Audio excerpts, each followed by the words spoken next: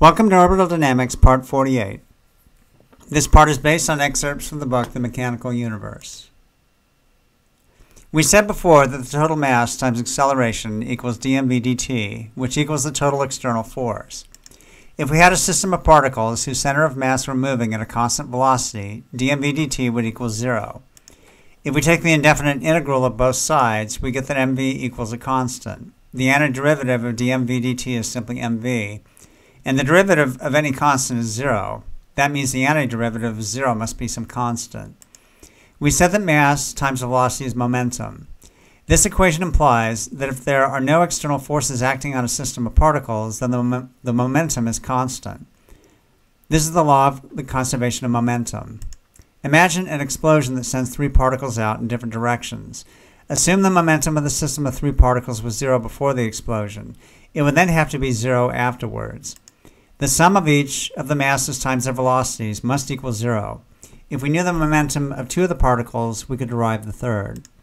Rocket propulsion is a good example of the conservation of momentum.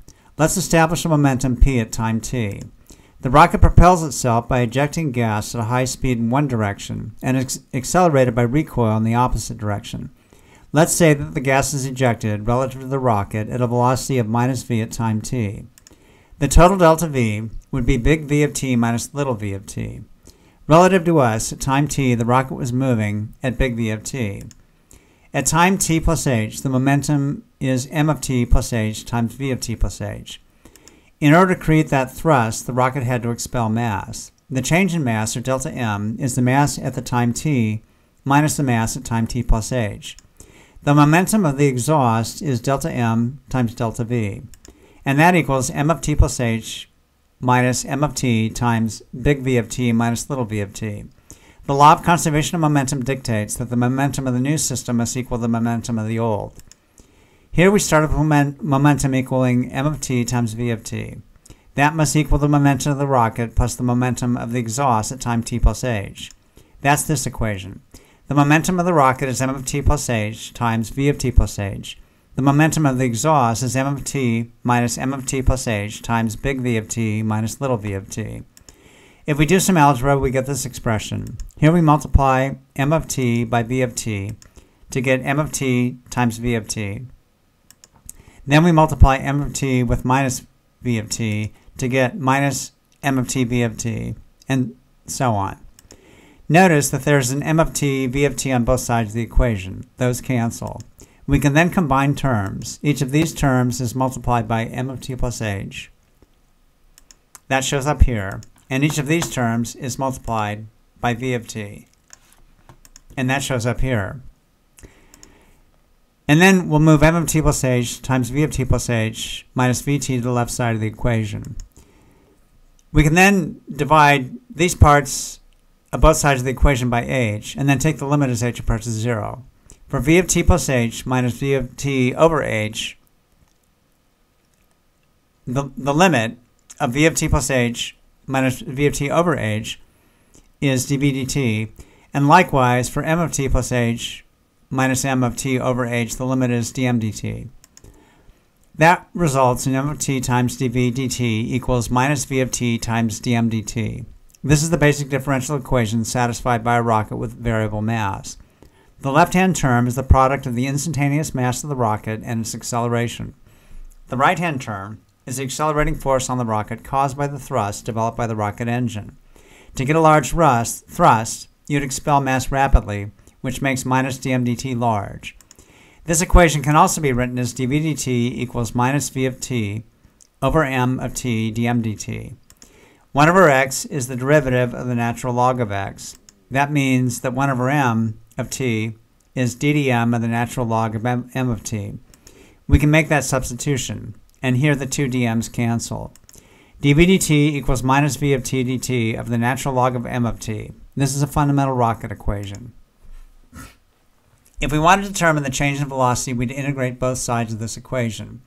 Let's first assume that the velocity of the rocket, big V, and the velocity of the exhaust, little v, go in opposite directions. Big V of t is positive, little v of t is negative. That means we can abandon the vector notation and go with scalars. Let's integrate dv dt from time 0 to t. let's further assume the exhaust comes out at a constant velocity, so little v is a constant. If it's constant, it can come outside the integral. This is now a simple formula to integrate. The left side is the net change in velocity, or delta v. On the right-hand side, the antiderivative of d dt of the natural log of m of t dt is simply the natural log of m of t. The right-hand side becomes minus v times the natural log of m of t evaluated from 0 to t. That equals minus v times the natural log of m of t minus the natural log of m of 0. The natural log of a minus the natural log of b equals the natural log of a divided by b. So delta v then equals minus v times the natural log of m of 0 over m of t. If the rocket expels half its mass, then it would attain a delta velocity of minus v times the natural log of m over 1/2 m. That equals minus v times the natural log of 2. That results in a delta v of minus v times 0.693. The Saturn V rocket put the first man on the moon in 1969.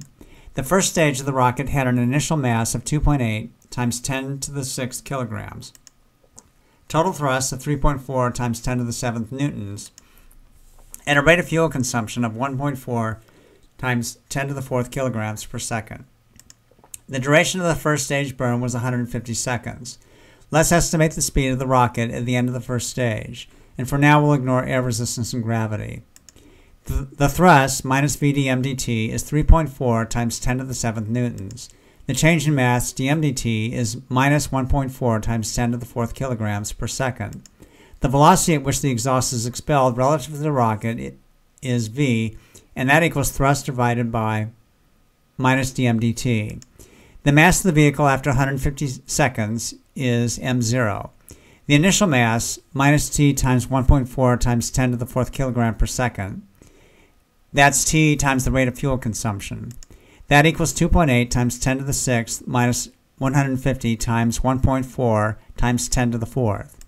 That equals 2.8 times 10 to the 6th minus 2.1 times 10 to the 6th. And that equals 7.0 times 10 to the 5th. The rocket lost 3/4 of its weight. The velocity v of t at the end of the first stage is v, the speed of the exhaust, times the natural log of m of 0, the initial weight, divided by m of t, the weight after the first stage. That equals 2.4 times 10 to the 3rd times the natural log of 2.8 times 10 to the 6th over 7.0 times 10 to the 5th. 2.8 divided by 0.7 is 4, so that equates to 2.4 times 10 to the 3rd times the natural log of 4. That equates to 2.4 times 10 to the 3rd times 1.386, and that equals 3.3 times 10 to the 3rd meters per second. The actual velocity was 2.8 times 10 to the 3rd meters per second. That accounts for air resistance and gravity. The velocity we computed here would be as if the rocket were accelerating in space. Additional stages were necessary to get the velocity up to Earth escape velocity, 11 times 10 to the 3rd meters per second.